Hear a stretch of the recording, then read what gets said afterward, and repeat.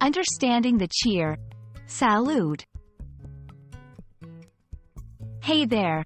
Ever come across the word salud and wondered what it means and when to use it? Today, we're diving deep into this word that has its origins in the Spanish language but is often heard globally. Let's unravel its significance together. Salud is a Spanish word that directly translates to health in English. But its usage goes beyond just referring to one's well-being.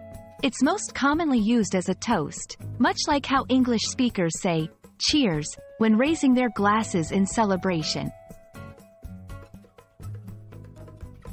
1. Toasting. As mentioned earlier, when raising a glass in celebration or making a toast, you can cheer with salud to wish everyone good health. 2. After sneezing. In some cultures, after someone sneezes, it's customary for others to say salud as a way of wishing the sneezer good health. This is similar to the English bless you. 3. General well-wishing. If someone is speaking about health or wellness, and you want to wish them good health in a friendly, colloquial way, you can say salud. Across many cultures, health is often considered one of the most valuable assets a person can have.